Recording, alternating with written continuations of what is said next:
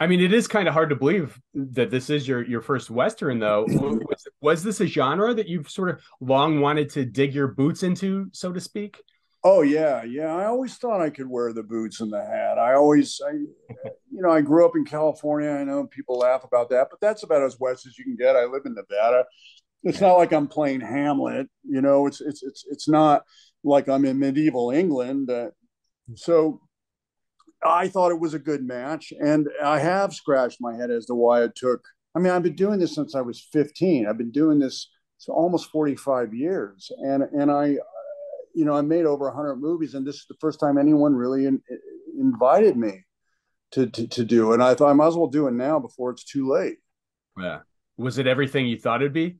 Yeah, man, I loved it. I mean, I grew up watching my favorite Western performance is Charles Bronson in Once Upon a Time in the West as harmonica, and that's one of my favorite movies ever made, really, if not my favorite. And Yeah.